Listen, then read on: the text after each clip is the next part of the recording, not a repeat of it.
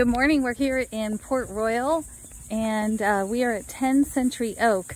I'm standing on Century Oak and this goes down. You probably can't see the stop sign down there, but where those two trees are just down in the middle there, you walk right down there, you cross over South Port Royal Drive, take a little bit of a left-hand turn and head right down to the beach.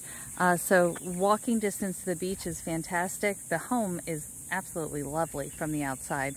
Just a really beautiful street presence here. It's on the corner of Century Oak and Scarborough Head. You can head down Scarborough Head around the bend and ride your bike over to the beach club or beach house. And as you can see on the side here, you have some nice space off to the side.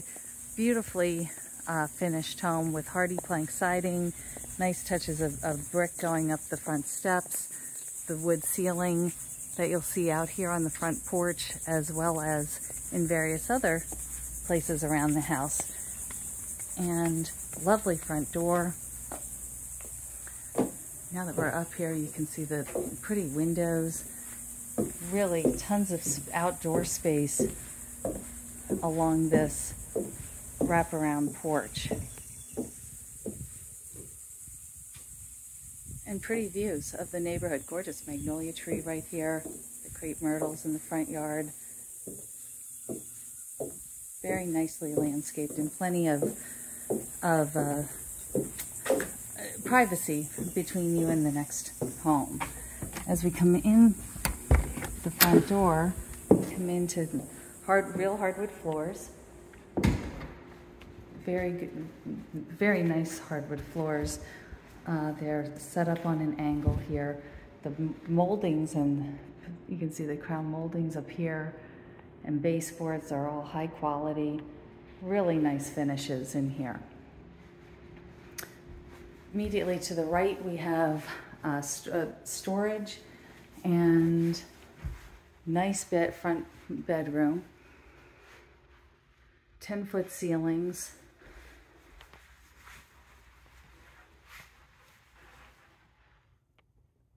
Guest bath with walk-in shower, and I changed the vanity top perhaps, but really this room is nicely laid out. I might do the bed on this wall versus that wall, but that's just my personal opinion. Good sized closet in here, and again nice storage closet out here. To the left of the front door, you have a powder room, which is always convenient to not have it right in the middle of the living space. And then this beautiful dining room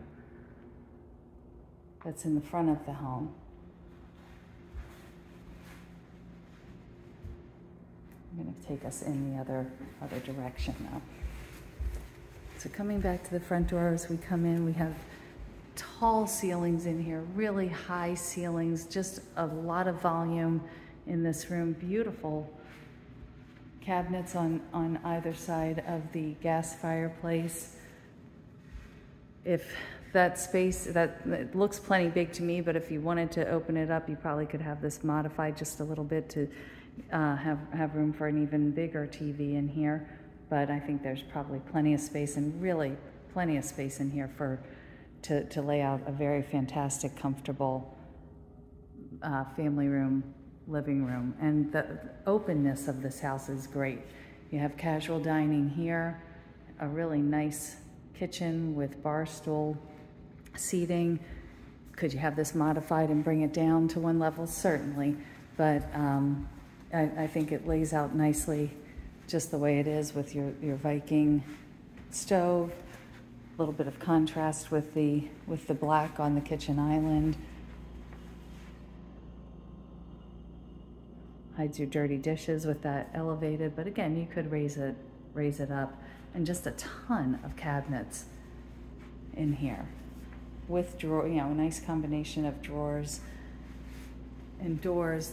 This must be for space for a microwave. That's the only thing that you don't have in here built in is a microwave, because you have this fan hood. Have a little area for a butler pantry. I'd build something in here They probably wanted to keep this open for this piece of furniture, but I'd build a nice butler pantry in here.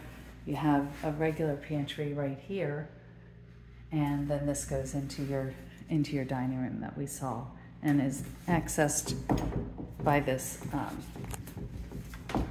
there we go, by this hideaway door. So this kind of covers the first floor, and additionally you have your laundry here with just a ton of cabinets. Oh, I see, they put the microwave in here, sort of. And that's the thing, you could make this a really kind of neat back kitchen if you wanted to, and keep some of your bigger appliances and things back in here. There's plenty of space for that. They have an extra refrigerator in here, so that could lay out nicely. Let's head upstairs before we go outside. Beautiful staircase, all wood. Again, you can see those nice baseboards. This is pretty with the curved.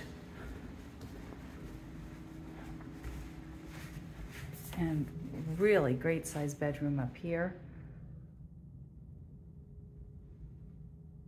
Really spacious.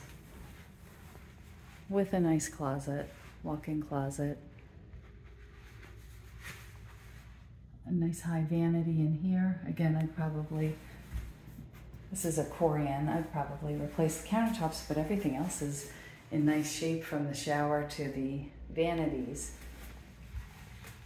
The carpets, if you wanted to keep carpets up here, you certainly could, and they're all in nice condition. This is another lovely room.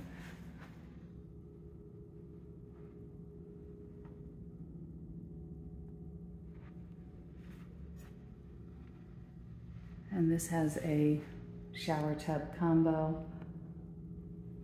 Nice vanities. You could, again, dress up the mirrors a little bit with some moldings around them. But really, everything's great. Good to go. So this is the upstairs. It's not a huge upstairs, but the bedrooms are plenty big for guests. You don't want them too big, they'll never leave. And pretty views out the back. I mean, you have a lot of green coming in here. Now this is really fun out here. So we come out here to head towards the garage, but this screen porch is fantastic. It is so pretty, with a fireplace over here. And this is really a fantastic screen porch. You're set up to have a TV out here if you wanted to. And garage, we'll peek down into the garage quick. Nice size garage. It's not huge, but it's a good size. You have plenty of room for storage back along this back wall.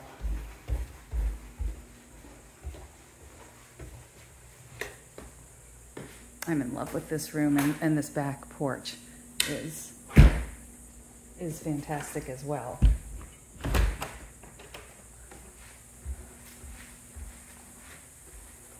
We'll go out there in just a moment. But here, we come up here, and you have a phenomenal room up here.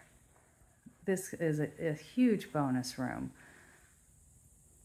either as a bedroom, a gaming room, a projection room, whatever you might want to use it for up here. It's really fantastic space with some nice views. Carpet again is in great shape. If you move that, you'd even have more light coming in here. There's a good amount of light coming in, but that would really help. And then over here, you have, just have to find the lights, you have another bath with a nice shower, same vanity that's in the main house, tile floors. So this is really, you could do you could do a lot with this space up here.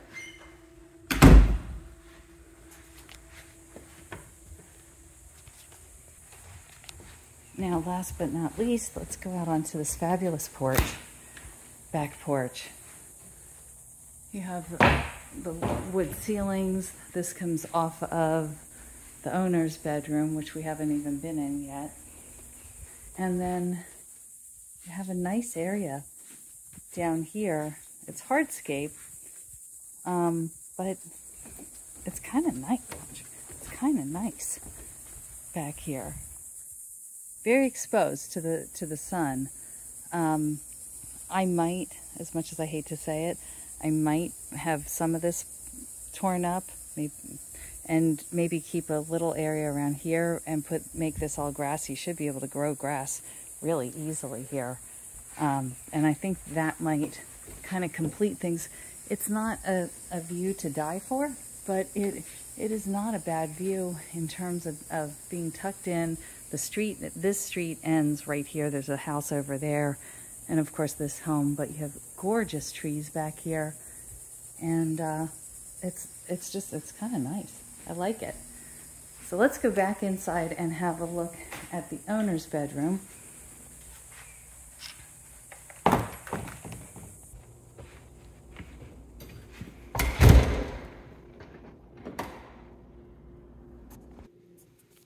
Come back through the kitchen.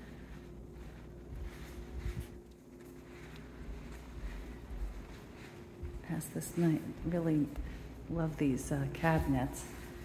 And into the owner's retreat, where you have really nice light, big room, plenty of room for dressers, and you open up this view and you'll see that greenery coming in. And then a nice bathroom setup. Soaking tub with jets, private commode, his and her closets in here, or hers and hers. And then the shower is tucked in back here behind the entry door. So this is the walk-in shower.